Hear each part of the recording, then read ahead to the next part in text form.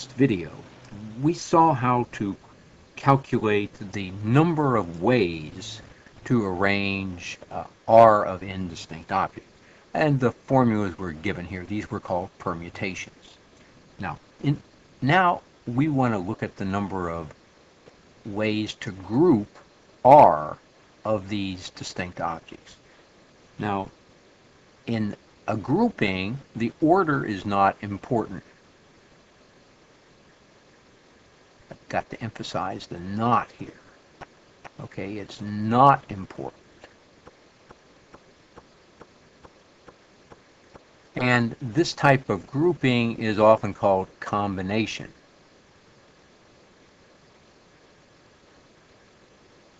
And we would say we're interested in the number of combinations of R of n distinct objects. Now, as an example to get going, let's go back to the previous setting that we were looking at. We had 8 runners. Now, in this case, let's give them names, but I don't want to write down a lot of names, so let's just call them A through H. I hope that's 8. Okay, and remember when we were doing permutations, we were interested in who was going to finish first, second, and third, and we calculated according to this formula here the number of ways it was going to be the permutations of 8 things. Choose 3 at a time, which came out to be 8 times 7 times 6, which we calculated as 336. Okay. Now, in this case, let's just say that A, B, and C were the first 3 finishers. But if, say, this was just a trial heat, and it didn't really matter to give awards to first, second, and third place, all we had to do was to determine the top 3 finishers, because they're going to go on to a second heat later on. And maybe C realized that he didn't want to go all out, so he just wanted to finish in the top 3. So we're only interested in the groupings here. So what other possible arrangements of these 3 people would give the same group? Well, of course, we could have A, C, and B, or we could have B would have been the first place and we had A and C, or we could have B, C, A, or we could be that C could have gone a little harder and he would have come in first, and so we could have had CAB, or there could be CBA. Okay, and in fact, if you think about it, these are the only possible arrangements that we could have. And in fact, there are 6 of these, and in fact, you see that's really consistent with the principle that we had here before, because if we wanted to arrange 3 of all 3 of 3 objects, 3 of 3 people, then that would come out to be what? That would be the permutations of 3 choose taking 3, and so that would come out to be 3 factorial over, well, 3 minus 3 is 0 factorial.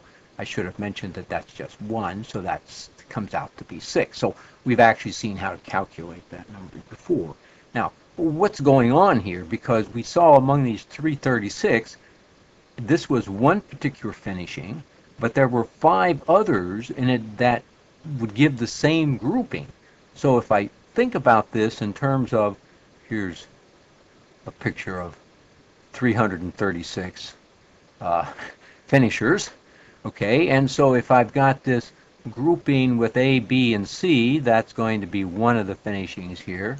But there's 5 others, so there's a total of 6 that would end up being exactly this give the same group. So all 6 of these give one group. Now, supposing I had somebody else like A, F, and G, all right, that might be another finish, but then I would have 5 others in addition to A, F, and G, which would give exactly the same grouping. So if the question is, what's the number of groups? How do we find that number? Well, you see, each grouping has 6. If there's 336 altogether, it would be 336 divided by 6. Well, It might be easier to look at that in terms of the permutation problem. 8 times 7 times 6 divided by 6. That's going to be 8 times 7, or 56. Okay, so now, can we generalize this and come up with a formula like we did before? Well, of course we can. Now, the number that we're going to calculate here is called, this number is called combinations. It's written usually C of NR, or if you use the calculator, the TI writes it as NCR, combinations of N things with choosing R at a time.